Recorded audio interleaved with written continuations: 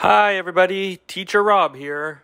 Today we're going to read a book, and the book I want to read is called It Looked Like Spilt Milk by Charles G. Shaw. Okay, let's go on with the book. Sometimes it looked like spilt milk, but it wasn't spilt milk. Then what is it? Sometimes it looked like a rabbit, but it wasn't a rabbit. Rabbits are so cute with their long ears. Sometimes it looked like a bird, but it wasn't a bird. I love to see birds flying in the sky. Sometimes it looked like a tree, but it wasn't a tree. Trees are so beautiful and they help us clean the air. Go green, everybody. Sometimes it looked like an ice cream cone, but it wasn't an ice cream cone. What's your favorite flavor of ice cream? I like strawberry. Sometimes it looked like a flower, but it wasn't a flower. Flowers are so beautiful. I love to see them, especially roses.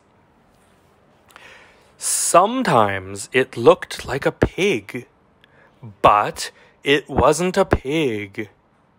What do pigs say, everybody? Oink, oink.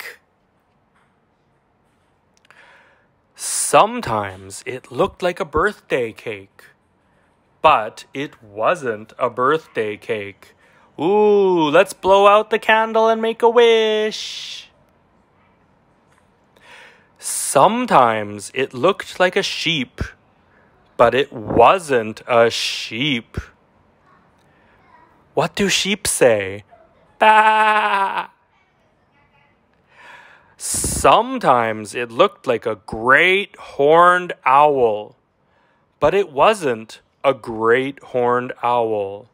And the owl will say, hoo, hoo, hoo.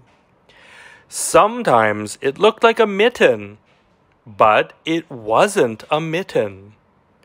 Oh, in the winter we need mittens to keep our hands warm.